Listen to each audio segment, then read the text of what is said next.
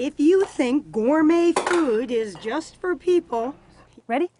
You haven't met Margaret Bishop and her 5 dogs. They're my family. I mean, they're, you know, some of the most important relationships I have in my life. Nancy?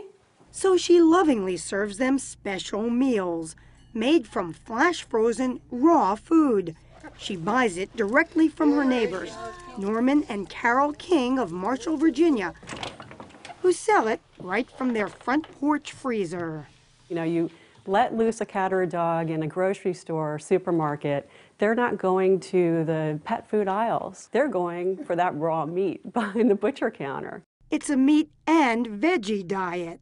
We use kale, bok choy, collard greens, all kinds of good So a health nut's dream! It is. Eat up! The Kings use only locally grown animals and produce, packaged in a nearby plant. Advocates of the growing movement believe raw food is healthier for pets, but others, including the American Veterinary Medical Association, warn that handling raw meat could spread illnesses to humans. Carol King says she's not concerned. We do encourage good hygiene.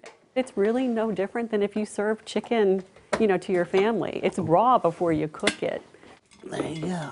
King says her product is even safe for human consumption. Still, You haven't eaten it yourself. I'm a vegetarian. but across the country, Take a seat. the staff at the Honest Kitchen in San Diego digs right in, sharing test food items with their pooches. Delicacies like dried mango, bananas, chicken, and green beans. Lucy Postins, a pet nutritionist, founded the company 10 years ago after a raw food diet seemed to improve her own dog's health. So I really began trying to think of a way that I could still continue feeding him a whole food diet, but make it in a format that was just more simple to prepare.